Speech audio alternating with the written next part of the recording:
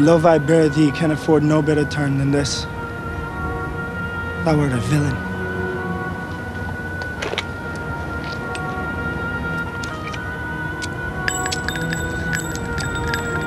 I see thou knowest me not. Lie! This is not excuse the injuries that thou hast done me! Turn and draw! Draw! Turn and draw!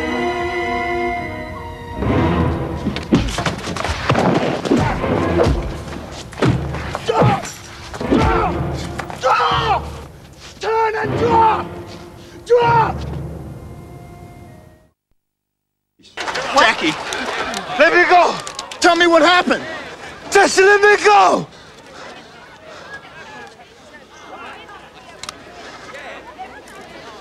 Let him go! Well, what's happening? She's having a seizure. Maria needs to get in there. What's the diagnosis here? We're waiting on results for a lumbar puncture. I told you she needed a doctor with her. I told you. Midazolam 1 milligram? Yeah, just stupid tests make this happen. No, Mr. Polis, a lumbar puncture wouldn't cause this. Seizures aren't unusual in cases like this. Well, it's unusual for us. No, just please don't make this worse. Why don't both of you go and wait outside? No, look, you probably see hundreds of people come through here. Hundreds of little Alice's, but she's the only one we've got. Just stop it! No, we've been here for hours and no one seems to know what they're talking about.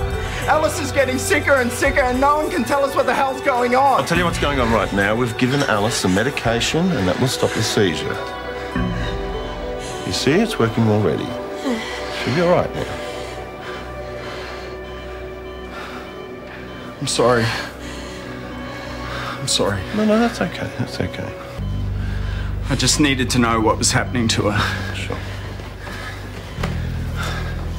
I tried to do everything right, you know. I made sure she had a hat on when she went outside. I did the sunscreen thing. I cooked every night, no takeaways. I don't understand what I did wrong. Well, we don't have to do anything wrong for our kids to get sick. It's just a fact of life. Well, what's the use of being a parent if you can't protect your child?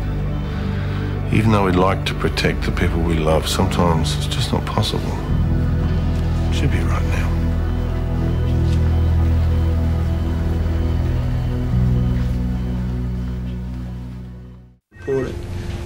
On my way down there, I found the car. It was at McPherson Street. It was halfway out the gutter. The doors were open. Checked it out for some damage, but it was fine, you know. Didn't seem to be anything wrong with it. But I didn't check under the front of the car, though. So when you got to school, you didn't report it? What, are you serious? Come on. I mean, my car's been taken 3 times the last 2 years. No one gives a shit when it's gone. Who's going to care less when I find it again? Bean's a student of yours, is he? Yeah. Yeah? Yeah, he is. Where you going? We're stuck here in the middle of nowhere, Haley. Maybe you are not. Hey, perhaps you're referring to your car, which you parked very dangerously to the cliff edge. Huh? What did you do? You know, you missed it. It was beautiful. When it hit the rocks, the flames, they were spectacular, Haley.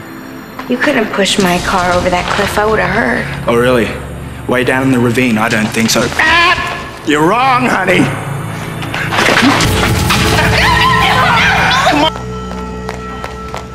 I thought you'd forgotten. You don't need a last will and testament, Binder. Let's get you out of here. Not gonna die from this bloody ring. Then you can have it out in 200 years, and even then, worst case scenario, you might get some symptoms, you know, fainting spells, rashes. You're more likely to be hit by a meteorite. I can leave it there. Against my best medical advice. Which isn't worth much. What are you waiting for, mate? Go and get dressed. I'm going to tell Mel that this is all your fault. Did you prescribe Ambrazac for Stan Marsh? Think hard. Possibly. Were there any traces of the active ingredients in his body? It's not something that we normally test for. Even when you knew Stan was taking it, he had a bad heart and died unexpectedly? Just what are you accusing me of? Terminal ego problems. You were prepared to see Edwina go through agonies of guilt, rather than admit there was a much stronger probable cause for Stan's heart stopping. I want you to come to court with me.